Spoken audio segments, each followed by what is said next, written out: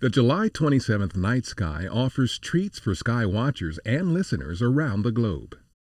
On this night, in a tiny section of the Universal Orchestra, our Sun, our planet, our Moon, and Mars fall into a rare alignment. Mars will be at opposition. Mars and the Sun will be directly on opposite sides of the sky from our point of view. The Moon will also be opposite the Sun that night. The Sun, Earth, and Moon will be perfectly aligned. So viewers on Earth's night side will enjoy a total lunar eclipse along with a big bright Mars. The Moon and Mars will be about 5 degrees apart in the constellation Capricornus.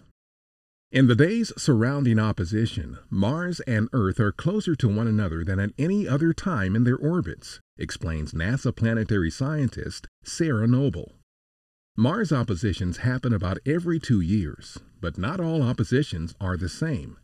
That's because planetary orbits are elliptical, and the distance between the Sun and Mars varies during Mars's orbit. During its 2003 opposition, Mars made its closest approach to Earth in 60,000 years, enthralling skywatchers worldwide. The 2018 opposition of Mars will be nearly as spectacular.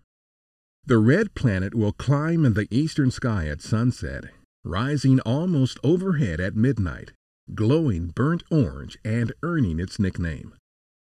Viewers in Europe, Australia, Africa, and Asia, where it will be nighttime, will also experience Earth's shadow edging softly across the face of the full moon. During a lunar eclipse, Earth is between the Moon and Sun, preventing most of the Sun's light from hitting the Moon. A total lunar eclipse occurs only when the Sun, Earth, and Moon are precisely aligned in that order. As Earth's shadow begins to cover the lunar surface, the Moon fades into an eerie reddish hue, as red as the red planet.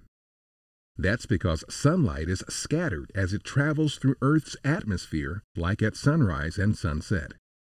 Noble says, "You can think of the reddish color as all of the sunrises and sunsets on Earth at that moment reflected off the surface of the Moon."